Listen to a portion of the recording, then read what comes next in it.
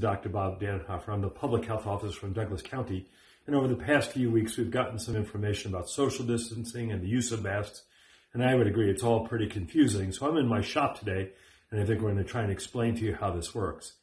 So whenever we breathe, we make a little bit of respiratory droplets. When we talk, we make more. When we scream, we make more still. When we cough, we make more still. And when we sneeze, it goes all over the place.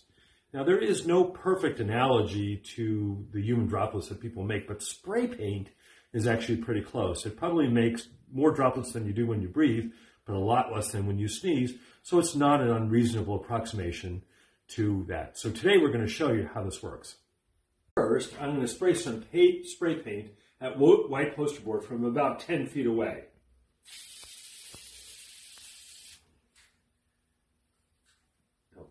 As you can see, there's not very much spray on that poster board, and that's why at 10 feet you're pretty safe. Now I'm going to spray some gray spray paint from about 6 feet away.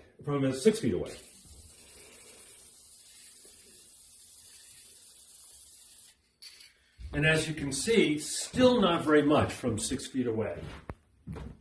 Some gold spray paint from about 3 feet away.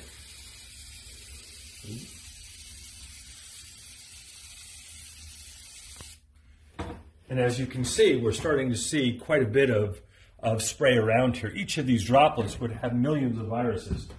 I'm going to spray this from 1.5 feet away. Now that seems like awfully close, but on a plane you can be 17 to 19 inches away. At a ball game, you're a similar amount. And as you can see, from 1.5 feet away, it's all over the place. 10 feet away, there was very little spray. At 6 feet, there was just starting to be a little bit. At 3, there was a lot. And at 18 inches, there's a lot. So again, that's our recommendation. 6 feet of social distancing to protect you from other people's spray.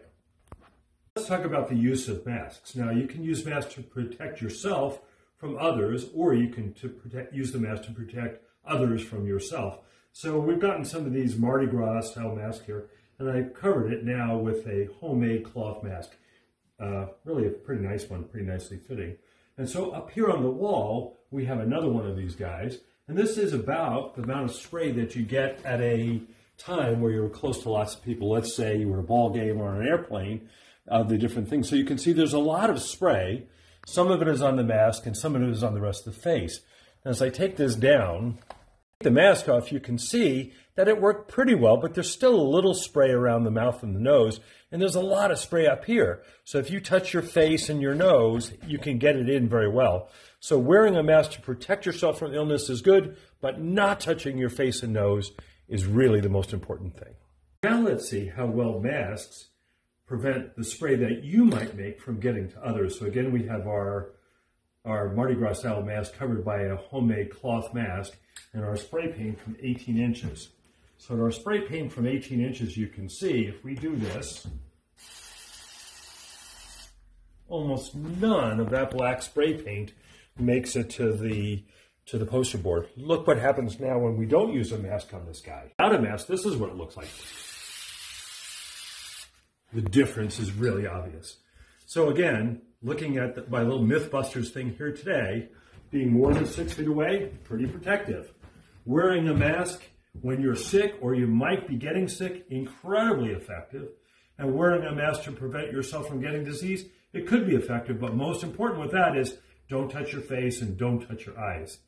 Again, this is Dr. Bob Dannenhoffer. I hope this explains a little bit of the confusing stuff about masks and social distancing. Thank you.